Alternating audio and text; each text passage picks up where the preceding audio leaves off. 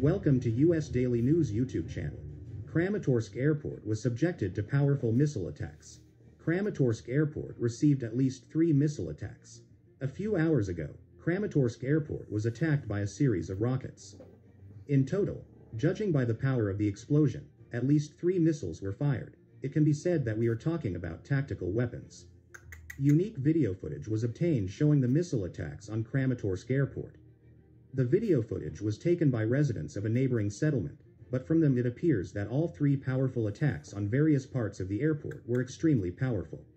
It has not yet been specified how many missile attacks were carried out at Kramatorsk Airport, but most likely the attacks were carried out using military aircraft.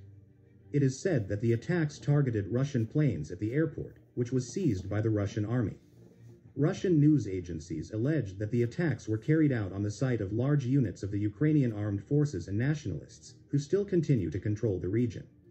However, there is no official data on this yet, and there are no details about the consequences of the missile strikes.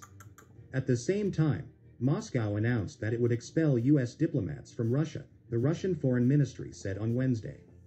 A senior diplomat from the U.S. diplomatic mission in Moscow was handed a memo on Wednesday declaring the list of American diplomatic workers deported persona non grata, according to the statement.